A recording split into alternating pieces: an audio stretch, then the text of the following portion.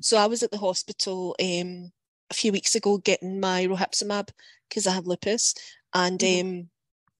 it was one of the auxiliary nurses, so the people that kind of do like the cleaning and the housekeeping parts of it.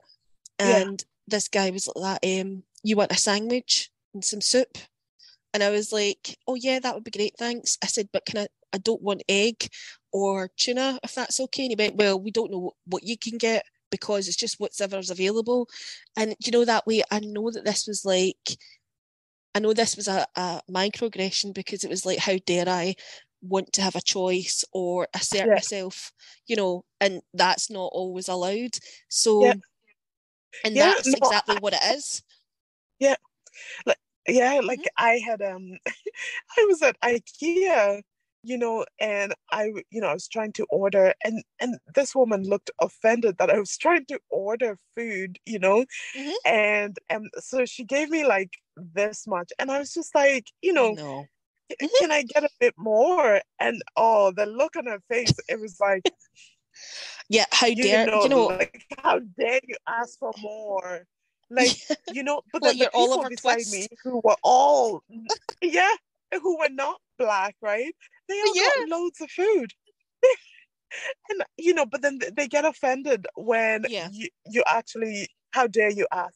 How dare you feel like Mm-hmm. you're a human? Yeah, You know, exactly.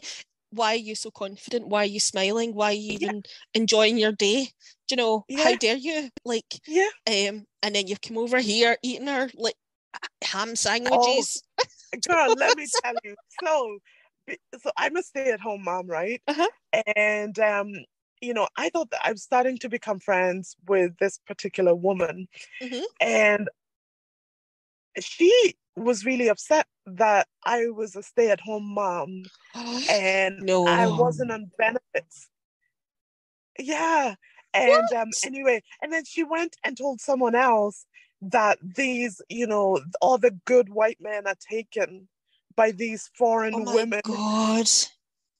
I'm embarrassed for her. Do you know that? Because it's just what? Yeah, by these foreign Oh. women. They go and they get these women from, and she was acting like she was my friend. And I couldn't get that. And Mm-hmm. for her, like, how dare I, Mm-hmm. have a better life than her? I don't think I have a better life, because she has a lovely house and whatever. Mm-hmm. Like massive house. And but she was Yeah. bothered that my husband can provide for me and our three kids. You know, Yeah. yeah, And it's just madness. And do you think that's the other thing as well? Like, that if this was her mate Becky, there'd be no worry about that. But the fact yeah, is that, well, you should be scrubbing toilets or something. yeah, It's that kind of yeah, a yeah, mentality that yeah, you should be struggling because, yeah, yeah, she does know that there's a power imbalance. She does know that in yeah, society we are more likely to be doing that yeah, kind of thing. yeah, So why aren't you? yeah, And it's like, well, it's like you're in the same social standing as I am, yeah. How dare you? but how dare you? How Yeah, dare Oh yeah. yeah, definitely. And and I recognize my privilege in that, that I'm able to be with my kids. Hmm. It's a big thing. But I would love that for every mother, Yeah. I wouldn't be trying to be like to Hmm. badmouth them. And No. yeah. Anyway, let's get started. Hi Yes. everyone. This Hello. is Charlene and Hi. I'm Maureen. I I started podcasting 2 years ago after the death Hmm. of George Floyd. Hmm. And I started by just sharing my experience with racism in Ireland. And then I invited a few people. I had a doctor who talked to us about breastfeeding in Hmm. Black families, and, you know, different people come on. But and I used to call it rant and pray, but I've done a lot of deconstructing, and I don't know what the so I don't want to call it rant and pray, not because I don't pray anymore. I do still Hmm. pray, but I also don't want to, because I think the work is bigger Yeah. than, Yeah. what I anticipated. So I don't have a name for this podcast now.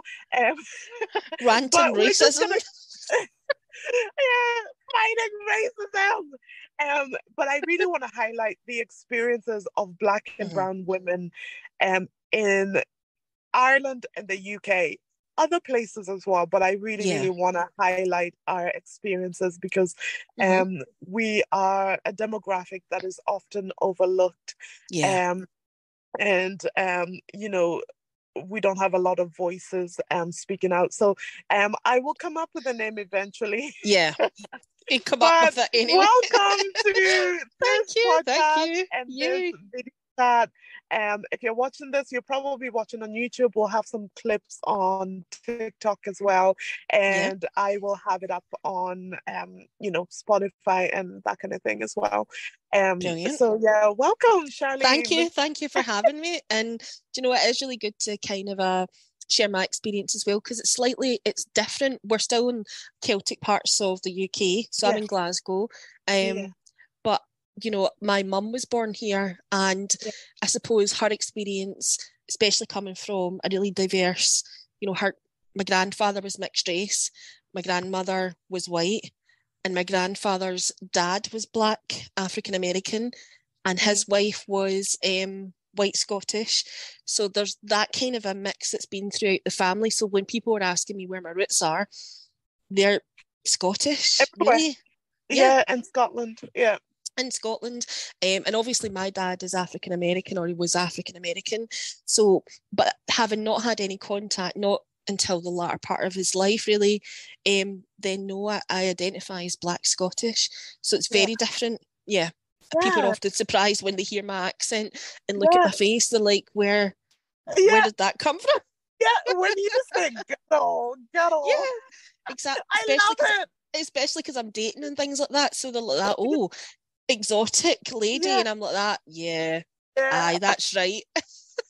Like, I'm really disappointed. So, have you ever been told go back to your country? Oh, yeah, Yeah. loads of times. How did Yeah. that make you feel? I was confused when I was younger. I was really Yeah, confused because I'm like that. What yeah, country? Does they mean what do they mean? Do they mean America, or do they mean, yeah. you know? And I was like, Mum, was I always born in Glasgow? And she's like, yeah, you were born here. And I was like, right. So So, I didn't know. I couldn't think where that would be. I knew yeah, it was to do with because there was other people who were brown but had different accents growing up. yeah, yeah, So now when people say that, I will often use like, where should I go if I'm born in Glasgow? And they're like, well, and they're stuttering because I'm like, yep, oops. and and yeah, that's a hard one. And I feel like Mm-hmm. sometimes when people say, go back to your country, sometimes it doesn't bother me because, Yeah. mostly bred in Kenya. And I always think, I don't really have a piece of land, but I could access. I'm sure the Kenyan government would give me some. I don't know. But, Yeah, but you've lived here your entire life. Your yeah, children I are here. have. Your Yeah, husband is here. yeah, This is your home.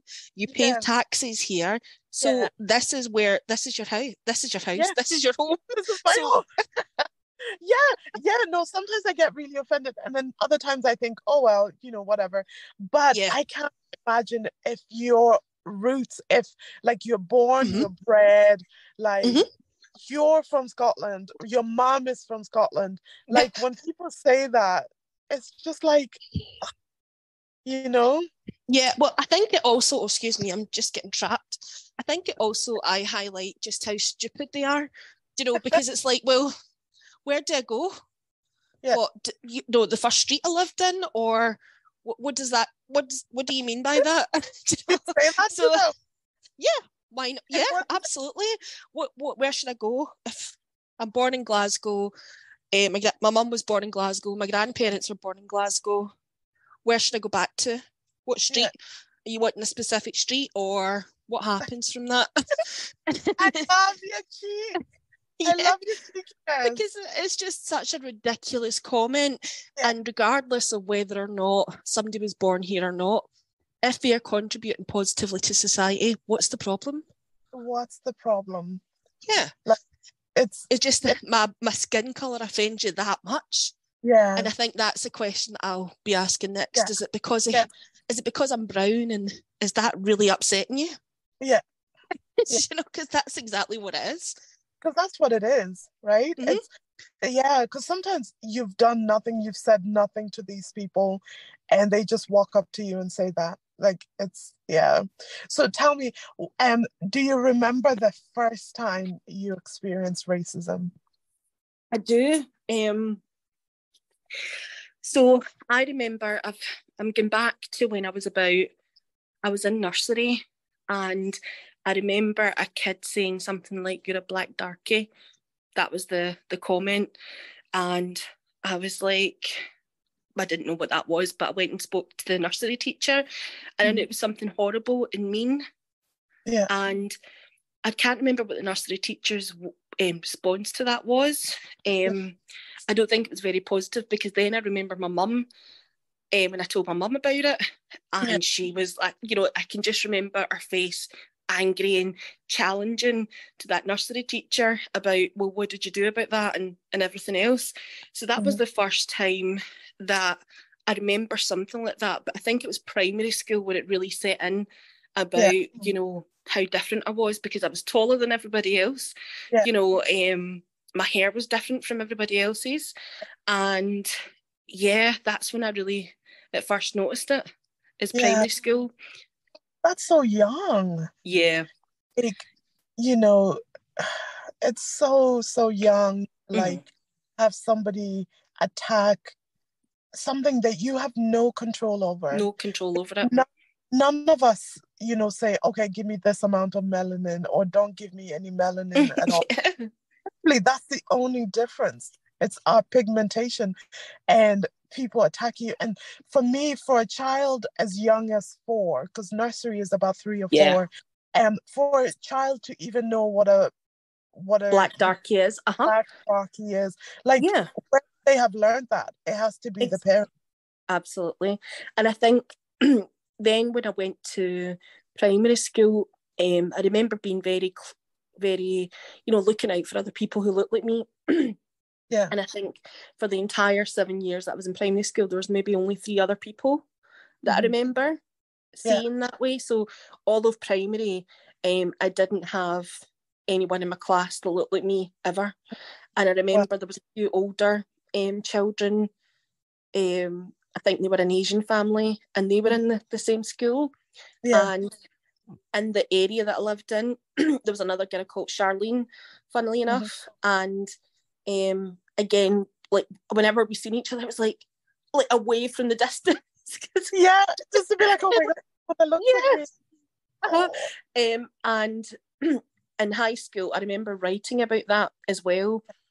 And it was used as an example of past papers for creative writing, because it was like I described all the feelings and everything else. And it was just like, it was like one of my first day of school.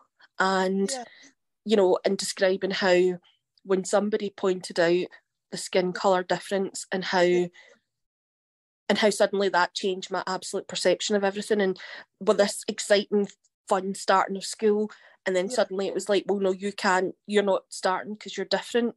And I think that's it fundamentally. And when we're talking about racism and when that first hits, it's like a kick in the gut, and it doesn't necessarily go away, you know, because we can't change it.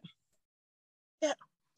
And so I was gonna ask you, like, what have been the effects of racism for you in your life, having experienced racism from such a young age?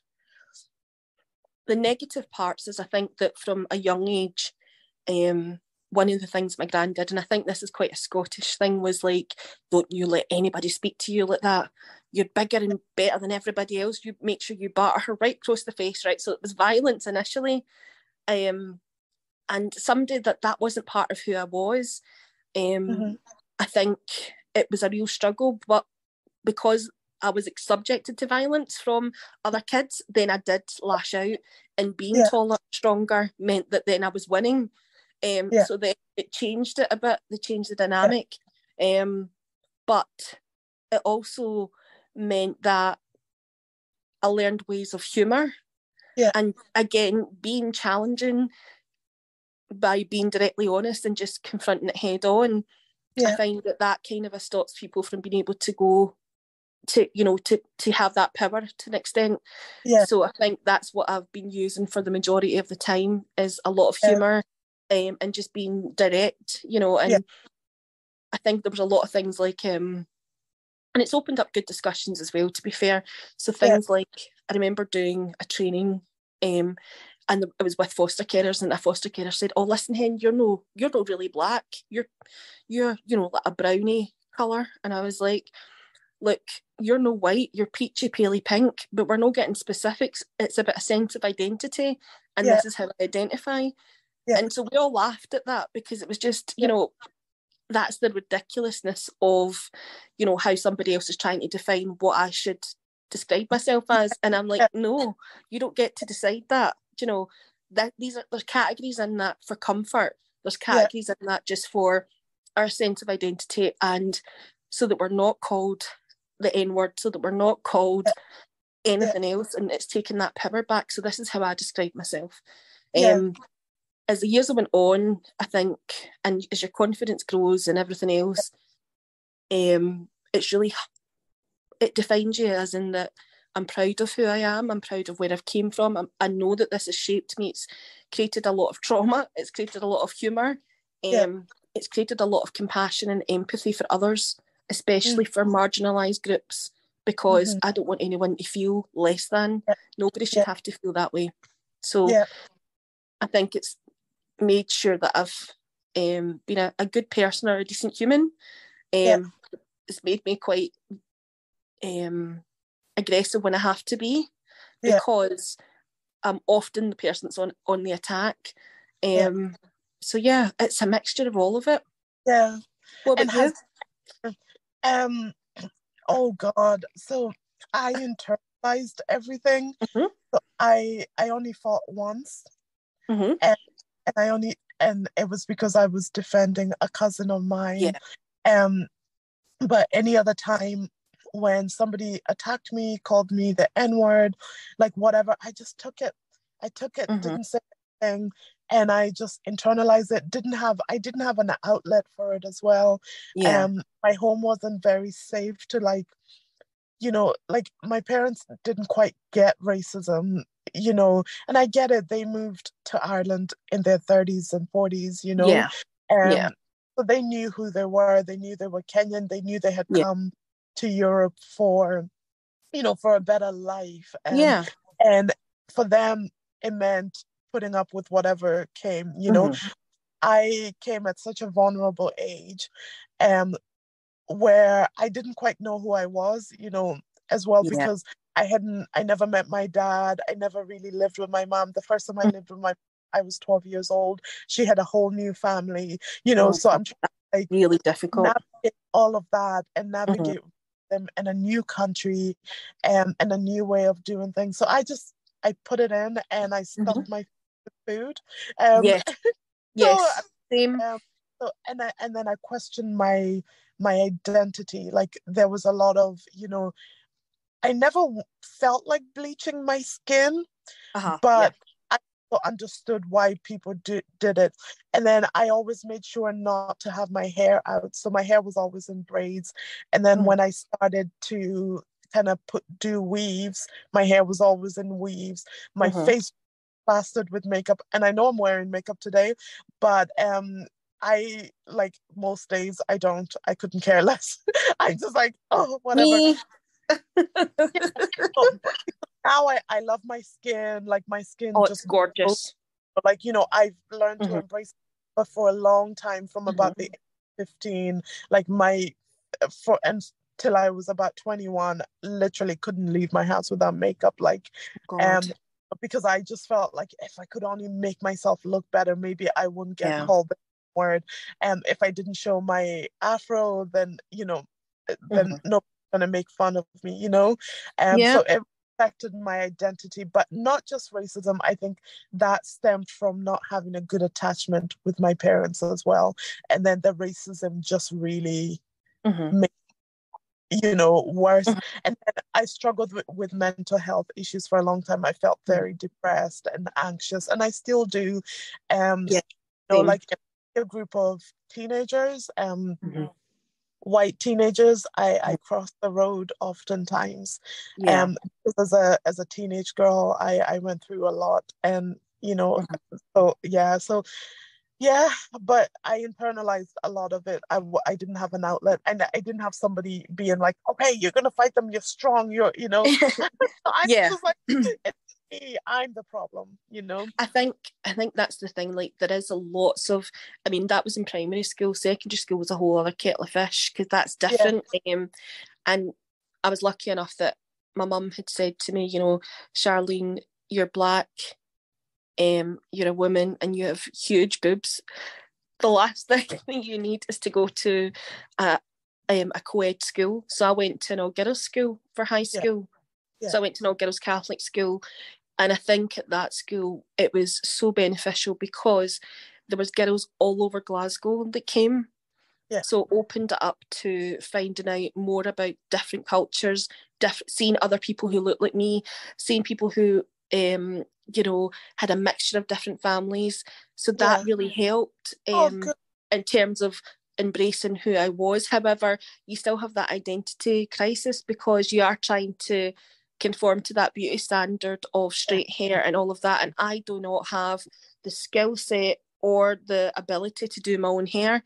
And my mum never had to do, although she had afro hair, her hair was a lot more manageable than mine. yeah, So she had the advantage of having a mixture of her hair, and in the 70s they could do the large afro and everything else and look stunning. Um, yeah, and then even in the 80s and 90s she was still able to manage her hair, but we couldn't do mine. And so not having that sense of family where you can learn how to do the different yeah, hairstyles and things was a yeah, real struggle for me.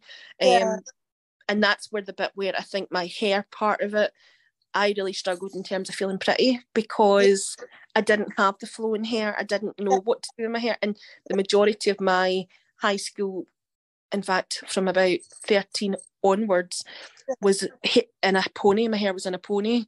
yeah, And my mum tried to do her best to send me to hairdressers and stuff to get it this way or that way. But yeah, I suppose I didn't feel comfortable or pretty for a long yeah, time. Do you know? yeah. So yeah, And honestly, hair. And you know what? Even to this day, yeah, hair is the one thing, yeah, and it's always, sadly, it's always white women. Some white man will say something, like my father-in-law. I told mm-hmm. in a different conversation that he would be like, haha, did you get electrocuted?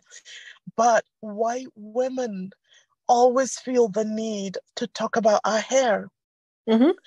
And my mother-in-law did it for so long. And one time I called her from America, right? I'm the one making the effort to call her, not her son, okay?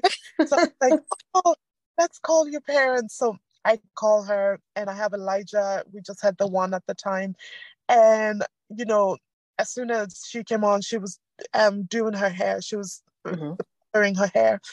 And, she was like, ha ha ha, don't mind me today. My hair is as messy as your hair. And Honestly, yeah, laughed. And literally, I was standing there on camera being like, and then I just laughed it off because I was like, I don't know what else to do, right? yeah, Um, but literally, like, it was always a topic of conversation, and it was always like, like if I had, so I plait when my hair is out, I plait it to go to sleep, mm-hmm. and take it out the next day so that the curls are more defined and whatever. Yeah, So if I happened to be at her house, or she was at mine before I had, taken out my mm-hmm. hair to let it out, and she'd be like, why are you undoing it? Just let it stay like that. Because for her, Mm-hmm. the afro being big, you know, is a bad thing, and it's Yeah, messy. And it's the same with a lot of white women. The amount of white women that I've seen at Moms and Tots who felt the need to like comment on my hair. One of them was like, "Oh, that's what my hair looks like when it's, when I haven't brushed it, yeah, or when it." And I was just like, "Who asked you?" yeah, Or this is a big one. This is a big microaggression. Oh, your hair looks nice today. Yes. Yes, Like, definitely. nobody asked you. Yeah. Ain't nobody asked you. Yeah. Nobody. Oh, I like your hair when it's really straight like that, you know. Oh, you can Yeah. leave it like that. Like, I will do As whatever if I I had a want to do choice. with my hair. Yeah, as if I have a choice that I could wear my hair whatever way. It really Like, just I can depends on wear the it straight. energy. Yeah. You know how long it takes to straighten my hair and how damaging Yeah. it is, and that's why a lot of women ended up, and even now there's still a huge, I thought because I became natural, right?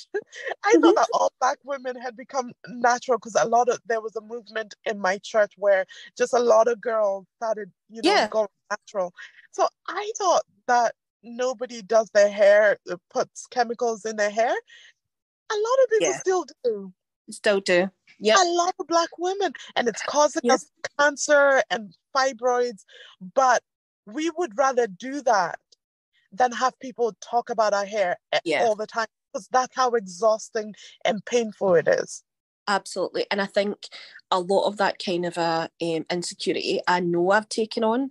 Yeah, And although I've said I've used humour, what I've done is a lot of self-deprecating things. So I would say things that, that I know that they would possibly say, yeah, like, oh, my hair's a mess, or yeah, look, there's me looking like Don King, because, yeah. If it's you all say that it kind of, first, uh-huh, yes. Like, if I say it first, nobody else can hurt me. yeah. And as Yeah, much as it might be funny at the time, part of me inside dies, because it is that kind of it's that internalized dislike and yeah. hatred of Of your, a beauty standard that I yeah, cannot obtain. I cannot yeah. obtain it. You know?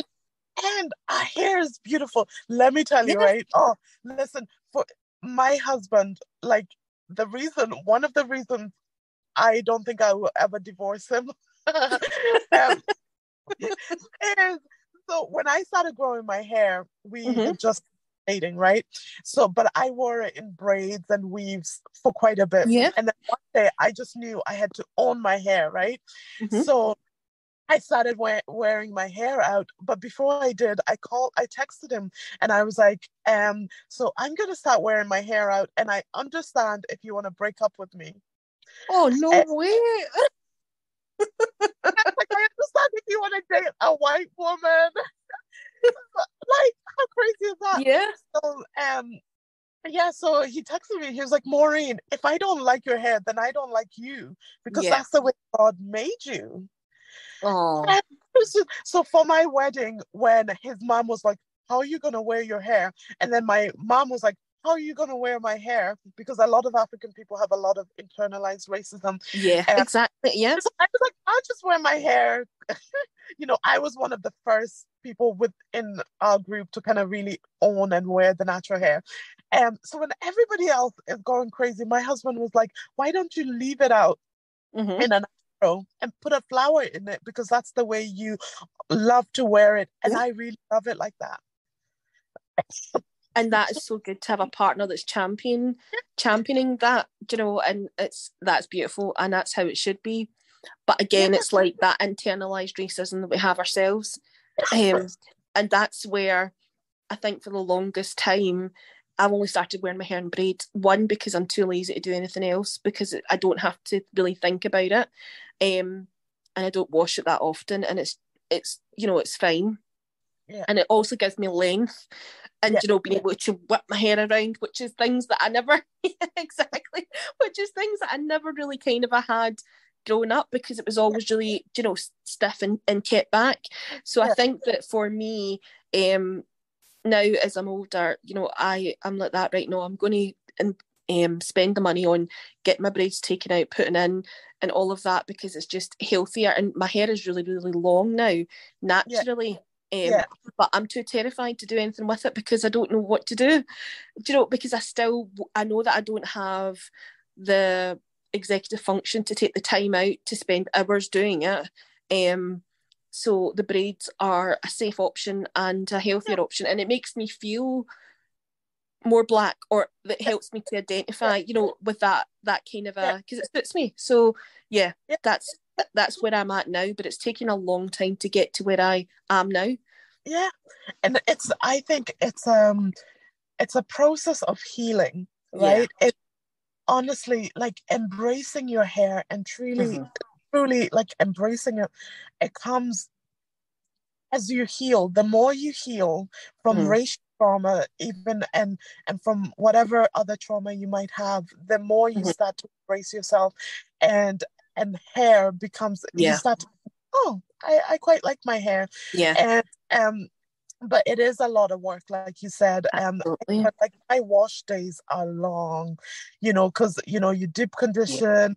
I condition it before I shampoo it, right? Yeah. And then shampoo it, and then I deep condition it again. And then I started over the last year or two blow drying it, which I didn't do before. Because my hair has gotten longer, it's easier actually when it's blow dried. It's easier to wear it in a stretch state. Yeah. But then that means that I have to use heat protector, right? Yeah. So I've really learned how to, like, blow dry my hair and sometimes straighten it without damaging it. Yeah. And it's a lot of work, but it comes as we heal. And I think Yeah. that's why we're seeing this kind of movement of Black women owning their hair, Yeah. and Black hairstyles and whatever. It's coming because we're healing from our trauma, and Yeah. we're saying, whatever, like, you know we don't have to, your standards, whiteness and misogyny and misogynoir does not have to define us. We get to define who we are. And if I Yeah. want to afro, I'm gonna wear my afro. If I want to Yeah. wear my braids, I want to wear my braids. If I want to wear a front lace wig, I'm gonna wear it. That's it. Yeah. And and that's healing for me. And I think sometimes, because sometimes we can go to the other end and be like, okay, and I did it, where it's like, it's just my natural hair and nothing else, and you're not Black enough if you're not, Yeah. nah, No, man. no, no. It's Nobody got whatever time suits you. to their hair every night. It's whatever suits you. Do you know, that's the thing. Like, Yeah. it's too much energy. And the thing is, the other thing that I've done, right, which is another extreme, if you like. So for years, I've got a spending problem. I really do. I buy a lot of rubbish, and I buy a lot of clothes that I don't wear. But what I specifically buy is things that are worn by Black plus size models. Yeah. They're 19 years of age, right? Yeah. They're not the same skin tone as me, but my thinking is, oh, well, it suits her. So now, so very, and Shein and all of those places will advertise all the Black models to me, because they'll be like, oh, Charlene will buy it. Do you know? Yeah. And you do. I do. I'm like that. Oh yeah, that suits her. Like, oh, she's gorgeous in that. I'm going to wear that. It doesn't, you know. That. Yeah. And it's like, I love that. Another thing that, I love social media, right? For so many reasons. But for me, it's been like, it really helped me grow my hair, right? I was on YouTube all the time. I watched every video on Black hair I could find. And this was, 2011, when I started out. So there weren't as many hair influencers, right? And so the movement of Black fat girls owning their body. Yes. And I use fat in a good way, because we're reclaiming that word. Yeah. But owning their bodies, and I was just like, oh my God, okay, so I don't have to hide behind, awful clothes. I can own it. And I just love that we have that now. And, I know people joke about it. They're like, in 20 whatever, the summer body is going to be like a fat body. Yeah. And they say it as a joke. But you know what? I love that we're embracing that. And it's been so healing to be like, no, curves are okay. My lips are okay. My hair is okay. Yes. See people that look like me owning it and just loving themselves. Absolutely. And I think that's part of the difficulty when, I suppose for you as a creator on TikTok or any on social media platforms, and the amount of hate comments and everything else, is because there is women that are showing their intelligence, that are showing their skill set, or, their love or interest in certain things, and bringing awareness to the trauma that they've experienced or the racism they've experienced, and doing it confidently. And for a lot of bigoted people, they cannot cope with that. And that's where a lot of the comments are coming from. It's that jealousy, that kind of why are you saying I'm racist? And like, well, no, we're not. But if you're acting like that, then there has to be a kind of a deeper internalized look at yourself as to why does it upset you so much that person's talking about that? Why does it? Why would you have to feel the need to say, well, not everybody? So, and I think we're just at a point, like I reached a point where I thought I can't be quiet anymore. Like, this is ridiculous. And toxic systems just want good little girls who just comply. And I'm just going around setting things on fire, being like, you this is racism, you need to stop, or this is sexism, you need to stop, this is child abuse, you need to stop. Because I was quiet. I was such a good girl, Charlene. I never spoke against anybody. I literally just fell in line and did what my caregivers wanted me to do, what the church wanted me to do, what racist people wanted me to do. Even I protected my father-in-law. For years, never spoke up against him, never, and it ate me up. The consequences for that was I lost who I was. I didn't know who I was because I was just all things for all people, so that people could like me, so that I could be seen as a nice person. And people still had nasty things to say.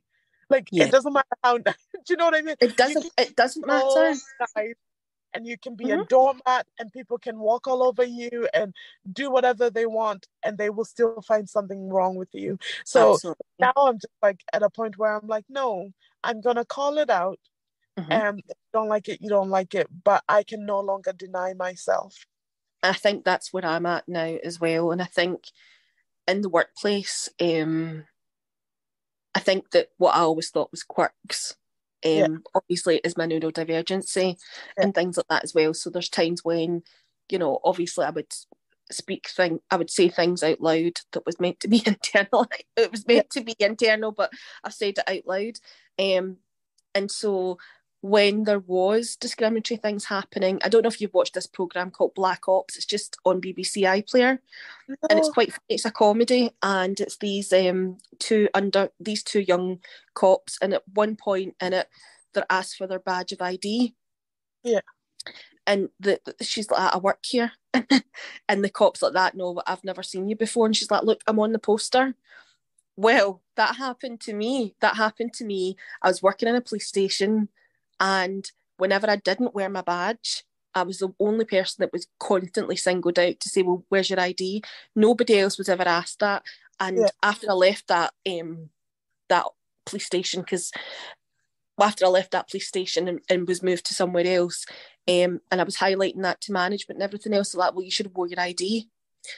Not recognising that is the microaggressions, you're not dealing with it or not wanting to deal with it is part of that.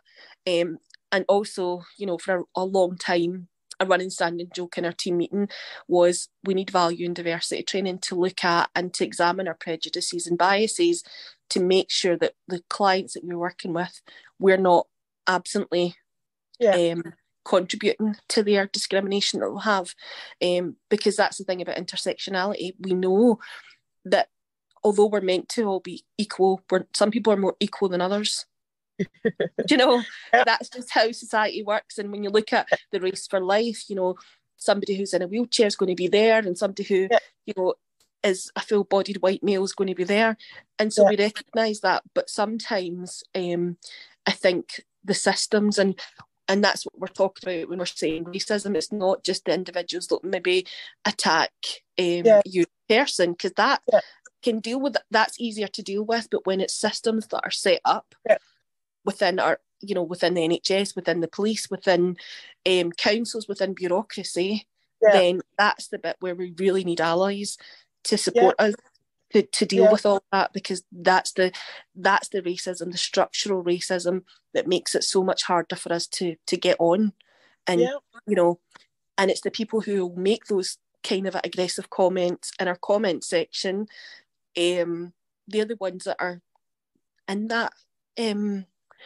Okay, that might just be one troll on the internet, but it's not, because there's 5 of him that are working within the different housings and councils and all of that stuff that the UK relies so heavily upon.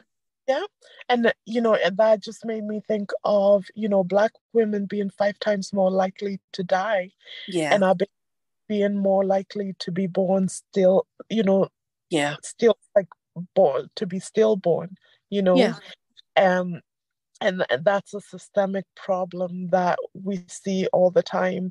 I haven't shared my story about my birthing story, which was horrific with my last baby, but that really opened my eyes to the systemic racism, and how even after filing a complaint, instead of saying we're going to investigate, they just said we didn't see any of that in our records. Yeah. Like a racist nurse or midwife is going to be like, okay, I was racist to this lady, Exactly. So that really opened my eyes to the systemic abuse and how it's enabled, and how, like you said, that's what we really need: allies. That's it, people to change laws and to change how systems, but also just to speak up, because if we see that, and my birthing story was similar. I was so in denial, though. I think that's what kept me safe. So for months I had protein in my urine, I had high blood pressure, but none of them were ever addressed during the whole time. And I was 28 years of age, but I was incredibly naive about a lot of things, I think, at that point. And so I think it was one day, and I was in the waiting room for like 4 or 5 hours just for a normal, like, kind of a checkup. And then eventually I got seen, and they were like, oh, your blood pressure's really high. And I was like, yeah, I've been waiting for about 3 or 4 hours, because I think there was low. And I kept on saying, look, I've not been seen yet. I've not been seen. And was just totally ignored and all of that kind of a stuff. And eventually I was seen. And I think at one point a senior doctor, who was an Asian man, made the oh God, I can't remember the doctor that was dealing with me, to come and apologise to me. Now, like I said at that time, was just in total, and it's not until I look back and reflect back on it that I think that my denial about what was happening to me at the time, and my, absolute oblivion to everything, was what kept me safe. Because I think that if I had recognised it, but it doesn't change the fact that I am really traumatised when I go to the GP, when I go to the doctors and stuff like that, because I'm like, are they going to take this seriously? Is this actually going to be looked at? And even today, like, I have lupus, like I said, and so I was at the GP and I was like, I'm getting really bad migraines, and I'm really worried because it's been ongoing for months and months and months. And I was like, so I'd like a scan or whatever has to happen next. And I'd also researched that for lupus, you should look at a certain thing. So I was saying, oh, and I would like that to happen, please. And the GP was like, well, there's certain criteria, and I don't really think that would be. And I was like, I'll stop you there. So I was like, I'm not doing this again. I'm not getting something that's missed.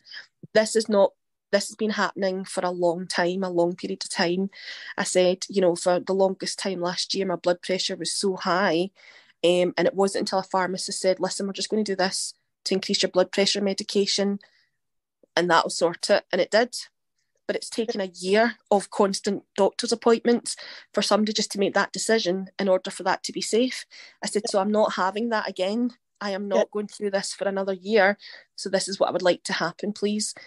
And it's got to that point where I'm now going to be considered an aggressive, and the angry Black woman, purely because of the trauma that we've experienced within the NHS, and not being taken seriously, our pains not being considered as, oh, well, that who'd be a woman then, eh? I've had that said to me before.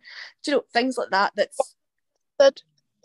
So I went in with sore throats and infections in the GP, and I was like really heavy bleeding, really anemic and things like that. And I was like, look, I feel really weak and blah, blah, blah. And the GP went, oh, could be a woman, eh?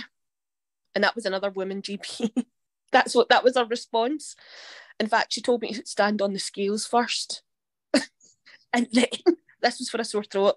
And then was like, oh, a bit overweight there, eh? And I was like, yeah, I know. And then I was like, but heavy bleeding, blah, blah, blah. And it's like, well, who'd be a woman, eh? That was the response. Girl. So what did you do? For the longest time, I was just like, whatever. And so I would tell my dermatologist and the rheumatologist who listened. They were really good at that and would rarely go to the GP. But now that I have, like I said, I'm in a new position where I'm 41. I'm challenging that within the workplace. I'm challenging that within myself. I'm not taking it from the NHS anymore either. But I need other allies to recognise, actually, wait a minute, this is not okay. Yeah. And that's the bit where, that's only been from those kindly nurses or a GP that's maybe looked at it twice, that it's meant that they have saved our lives to an extent. Yeah. Are you all right? Yeah. I think the hardest thing is when you're so vulnerable, when you're not well. Yeah. And the people who, sorry, it just You're makes me right. so upset. The people who took a vow, to protect and to heal and to help people, like when they don't check their biases and put our lives in danger. Yeah. And like when I was given birth, I honestly, I was so unheard, so like just neglected, and they put me in danger. Like he came out and couldn't. God. And I was in this labor and it was just horrific. And I just think, like, I couldn't imagine doing that to someone else. Yeah. Regardless of what they look like, even my enemy. Do you know what I mean? Like I could, like, they're in such a vulnerable state. All they need is good care. Yeah. Because they are entitled to good care. Yeah. No matter what you think, they are. And whether, and it's just heartbreaking because it's enough to dehumanize us. How you treat us, how they treat us when at our most vulnerable. It's saying that we're human enough. We don't deserve the care that they give the, other people who are not Black.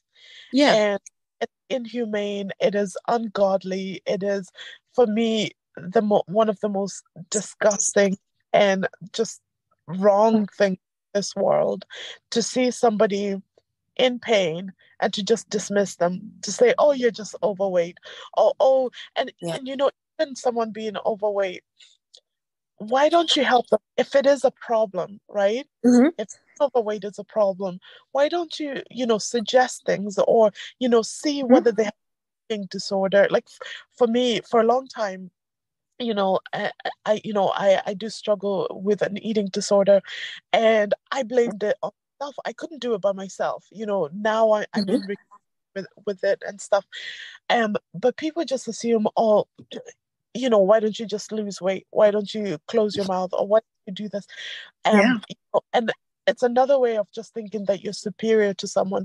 If you're in a profession that has taken a vow, chosen to help people, why don't you help people rather than just being like, just be your period, or you're just overweight, give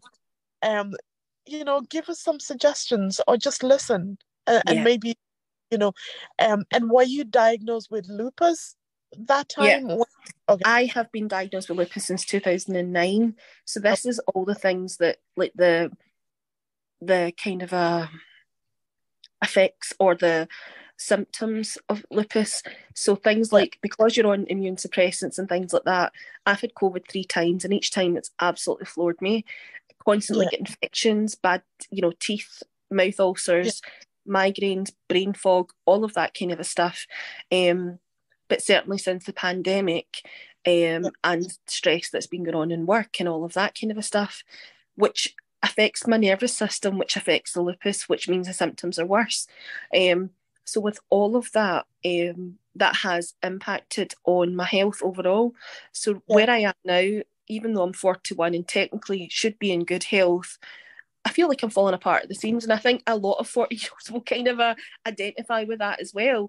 But it just feels like it shouldn't, my quality of life should be better than what it is just now. And giving me hundreds of pills, that's not what I'm asking for. I'm asking for reasons as to why things are the way they are. And yep, even today, the GP was like, well, I don't want to feed into any anxieties and things, and I was like, look, I know what my anxieties are, and it's not about, I might overthink a symptom for a bit, but my other is the wider society. That's where my focus is at 3 a.m. So, and I'm only doing this because I don't give myself enough time and attention to actually get the help. I said, so I would like to find out what's happening before I'm getting loads and loads of tablets, because I don't want that. And it's like, well, there's going to be waiting. I was like, yep, that's fine. There's going to be waiting lists. There's going to be all of that. But I need you to refer me to the relevant people to make sure that everything's getting checked out. And I was like, my cousin has had similar migraines, blah, blah, blah. And they found like an aneurysm, but it's one of those ones where I can't even remember the type of it, but it's not like she doesn't have to get surgery or anything like that straight away. They just have to monitor and do X, Y, and Z. And I was like, do you know what? That's made me think about my health differently. And a lot, but just because you're cousins doesn't mean to say they're hereditary linked. And I'm like, no, that's not what I'm getting at. I'm getting at that it's made me think about, I don't want just a pill to kind of remedy these things. I want to find out why. Is it my lupus or is it something else? And if it's not something else and it's just my lupus, then we can manage it. But I need to know for sure. Yeah. Because I'm not just taking it anymore. That, I love that you're able to yourself. I feel like a lot of people of color, from centuries of being beat down, we're not, our parents never taught us how to advocate for ourselves, so they weren't able to advocate for themselves. So then we find that it's really, really, really difficult to advocate for ourselves. So I love that you're advocating for yourself. Thank you. Now I am. I haven't always done that. It's a new revelation. The last 12 months I've just suddenly got bolder, less patient and more determined, because I'm like that. No, I can't. I'm the same.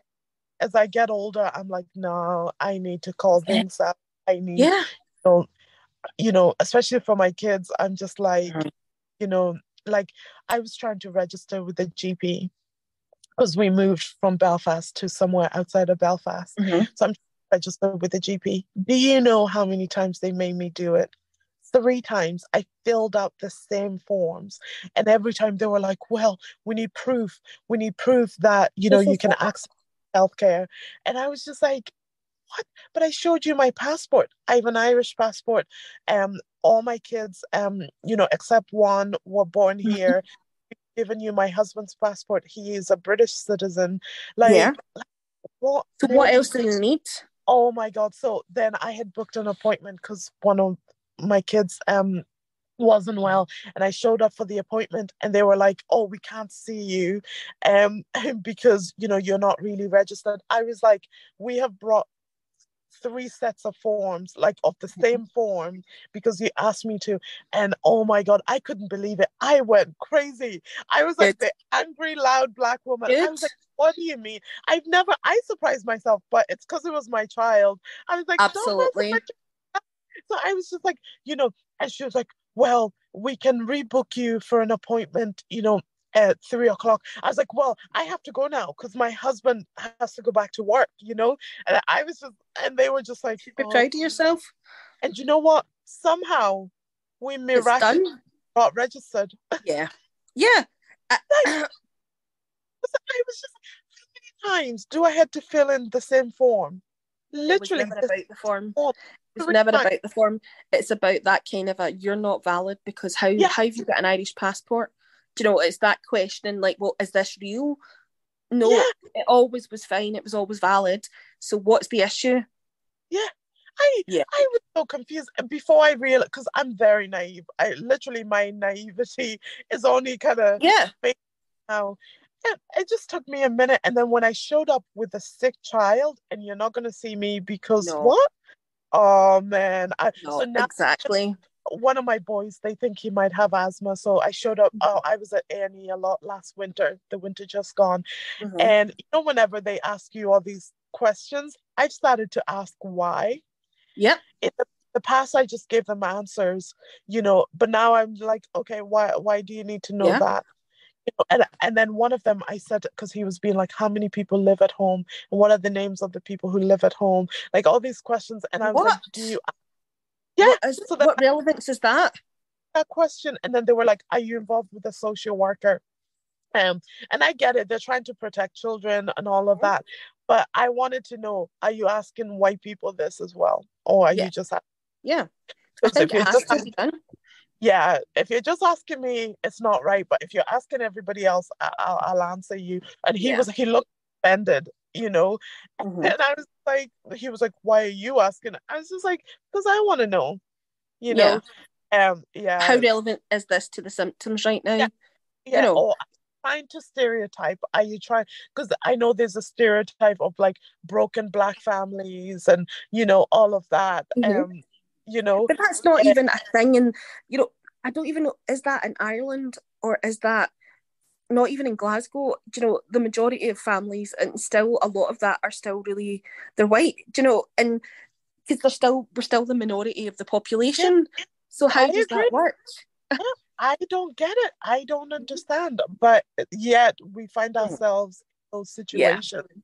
But I think it's the way racism and, you know, is passed down.